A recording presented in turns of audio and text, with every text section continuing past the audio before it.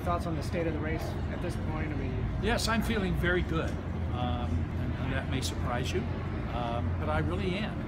I think I'm going to win this Senate race, and I think I'm going to win for two reasons. Number one, Ohioans agree with me on the issues, and they disagree with Rob Portman, whether it's trade, whether it's taxes, whether it's choice for women, whether it's equal pay for equal work, whether it's the environment. I mean, you go down the list of the things that are important to Ohioans, and I think they agree with me, they disagree with Senator Portman. And the second reason I'm going to win is because we have an incredible ground game.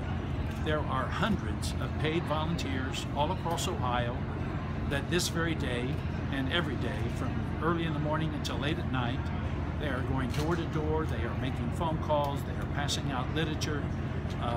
Hillary Clinton's campaign and my campaign are working very closely together. It's a coordinated effort, and I think Hillary's going to win the presidency, and I think I'm going to win the Senate seat.